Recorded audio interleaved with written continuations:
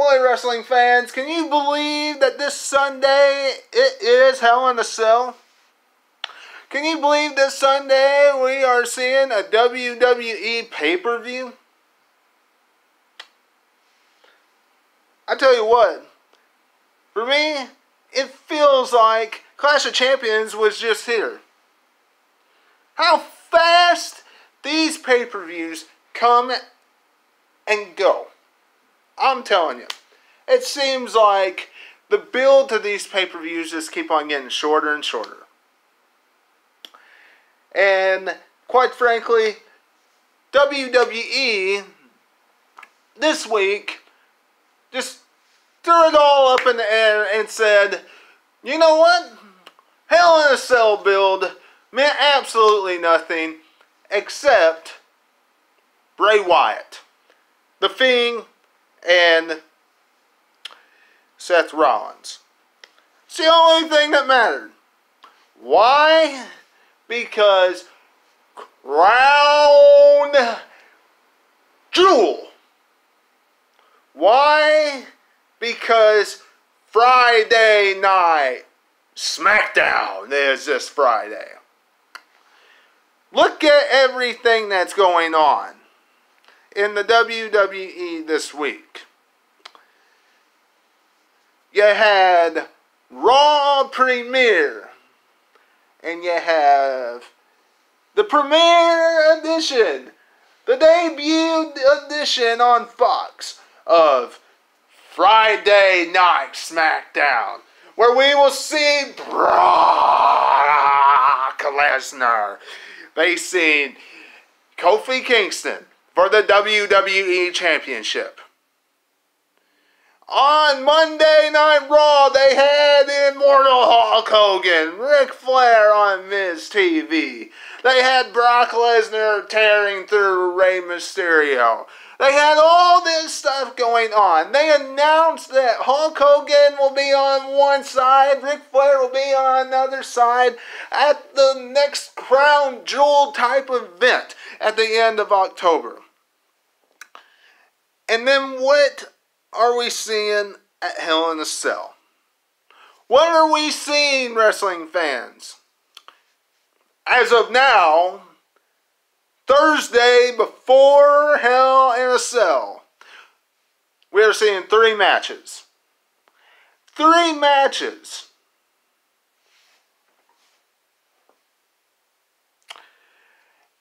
And WWE wonders, number one, why tickets are still on sale. Number 2, to a point, why there might be a lack of interest in this pay-per-view. I mean, the 3 matches they have, they are the most invested rivalries in WWE today. But look, there are a plethora of other rivalries and of other superstars you could genuinely put on this show to make us want to tune in. What about Shinsuke Nakamura versus Mustafa Ali? I genuinely want to see Mustafa Ali achieve something in the WWE rather than do what he has been doing. Mustafa Ali is in a rivalry right now with Shinsuke Nakamura, where the WWE is more than likely going to put him in an Intercontinental Championship matchup. Mustafa Ali needs to capture the Intercontinental Championship at Hell in a Cell. They need to book that matchup and have him capture it. Wrestling fans, WWE will book it just based off the fact that Mustafa Ali has been losing because of Sami Zayn. I don't like the way WWE books things these days, but that's the way they'll do it. Charlotte versus Bayley. A toss-up. But you know what, wrestling fans? With how Sasha Banks and Becky Lynch have been going, I think Bayley very well might drop that women's championship if Charlotte and Bayley are booked for a SmackDown Live Women's Championship matchup at Hell in a Cell. Not announced right now, but you know what? I see Becky Lynch and Charlotte coming out victorious tomorrow night at Friday Night SmackDown, beating Sasha Banks and Bayley, the Boston Hug Connection. What will happen? Charlotte will get a #1 contender spot based off that. Wrestling fans, these are two matches that will fill out the card. But look at some of the other superstars before we dive into what's actually on the show.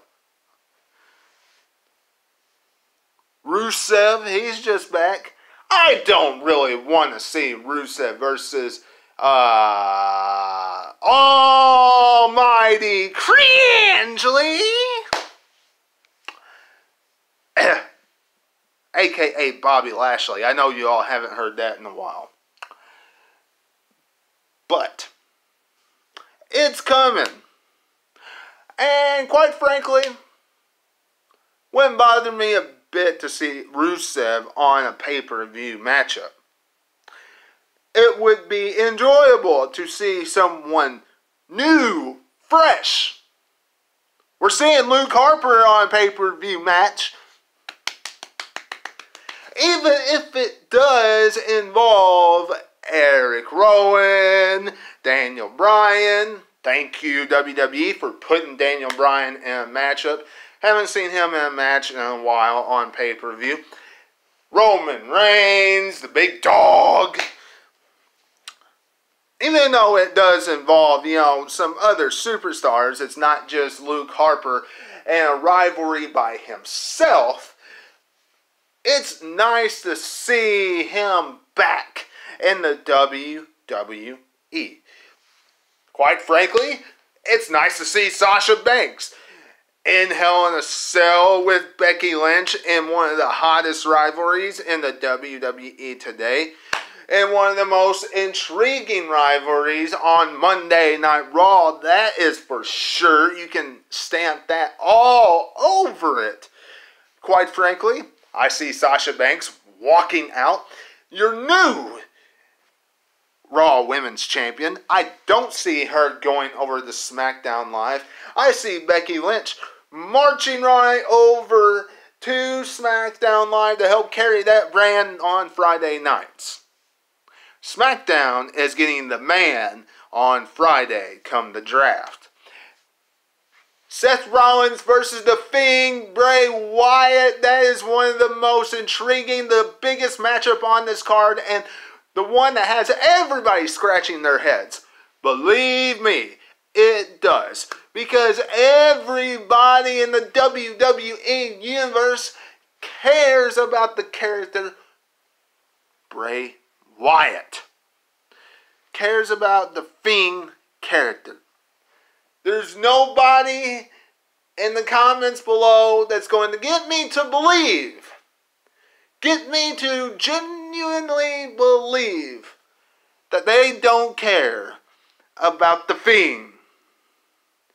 Everybody, but everybody shuts up when Bray Wyatt comes on the screen.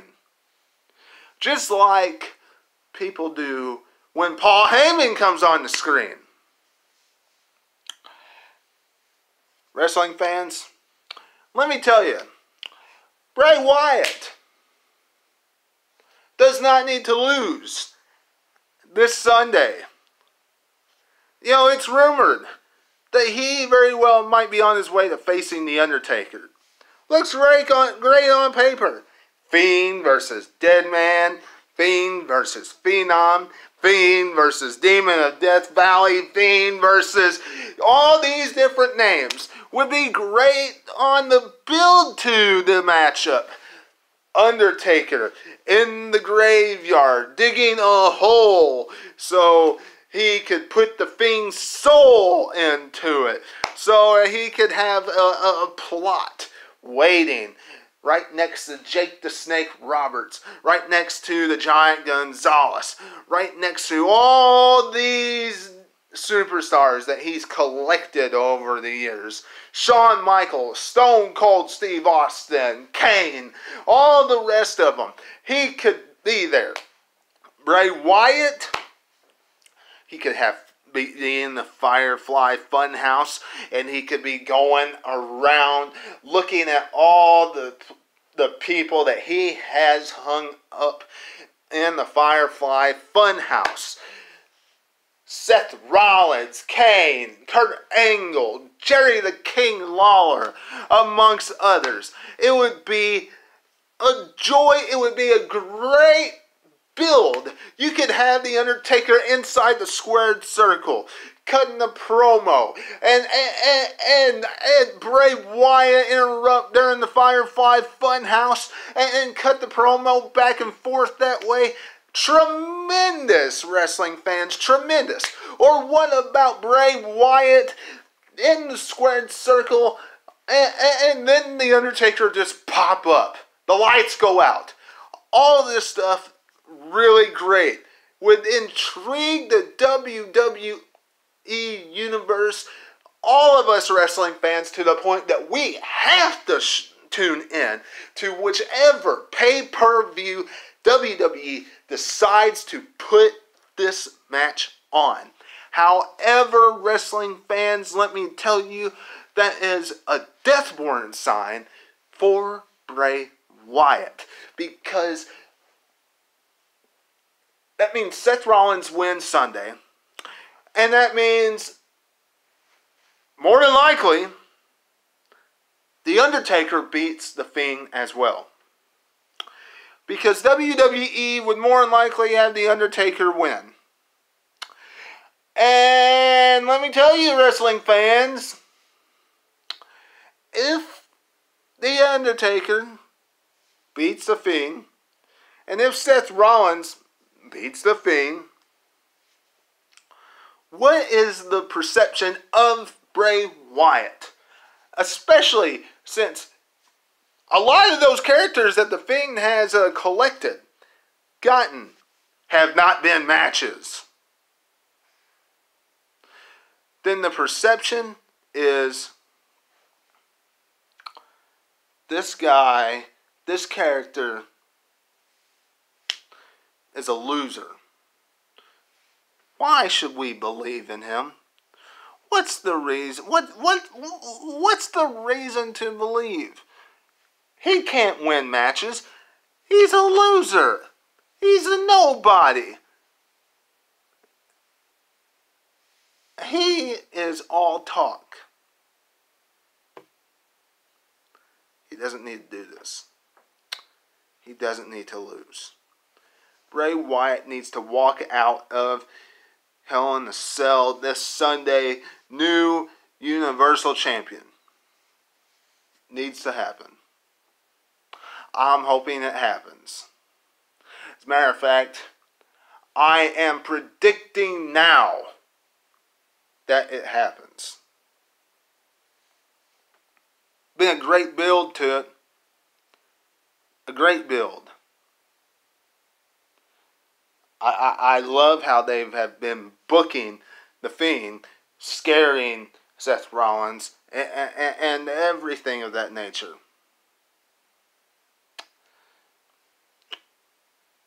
Sasha Banks, Becky Lynch. I don't like how they have built this match. You know, it's one thing to have Sasha Banks and Bayley be on this dominant role.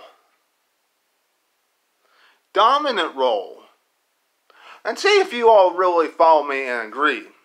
They were on a dominant roll on Path of Destruction with chair shot after chair shot after chair shot after chair shot after chair shot after chair shot over everybody in their path. And then what happened? The man, Becky Lynch, took the steel chair and week in and week out, every show that they were on, dominated Sasha Banks and Bayley. Whether it was in a match, steel chair, didn't matter. Throughout the entire build to this Hell in a Cell matchup. Sure, Sasha Banks might have gotten one backstage segment win, throwing Becky Lynch into, the wall. But outside of that, it really didn't amount to squat. So, Sasha Banks going to be victorious, without a doubt. It's just going to happen. I know I said it earlier in the podcast, but it's just going to happen. I can't make that any more clear.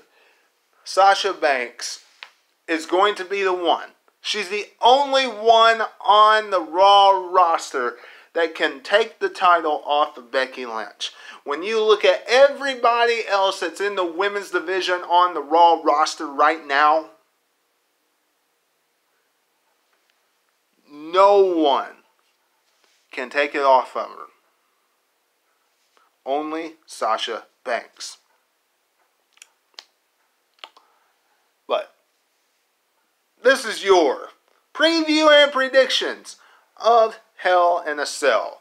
I really hope they add some more matches to this card, like the ones I mentioned earlier, like Mustafa Ali versus Shinsuke Nakamura, and they put the title on Mustafa Ali.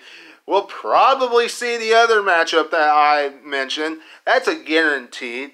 And of course, Rusev versus Bobby Lashley.